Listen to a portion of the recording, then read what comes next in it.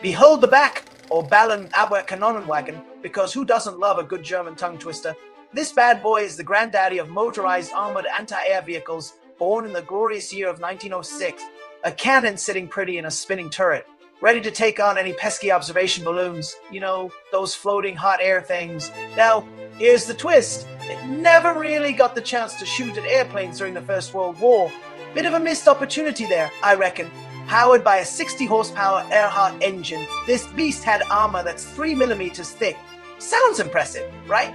Wrong. Pointless against fire, and made the whole thing top heavy and slower than a sloth. And don't even get me started on the limited gun radius, like trying to hit a fly with a chopstick. It never made it into service, which is probably a blessing for all those hot air balloon enthusiasts back in the day. Imagine your serene balloon ride getting interrupted by this clunker.